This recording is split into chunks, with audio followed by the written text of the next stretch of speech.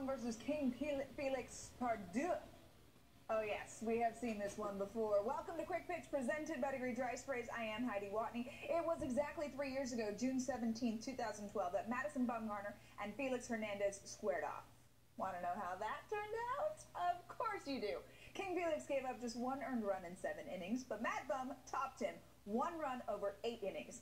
Neither pitcher ended up factoring in the decision, as the M's won on a walk-off pitch. So would the rematch be more of the same? Out to say